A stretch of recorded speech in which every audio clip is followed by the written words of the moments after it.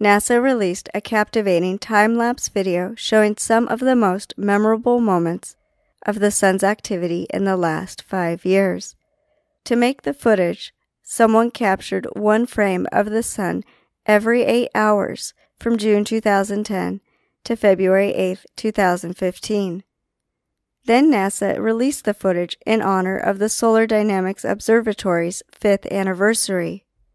The observatory's aims are to improve our understanding of the Sun's energy and its effects on Earth and near-Earth space.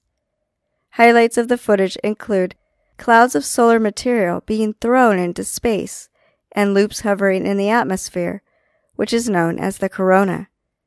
Different colors in the video represent different wavelengths of extreme ultraviolet light, and visible light, which in turn correspond to solar material at different temperatures.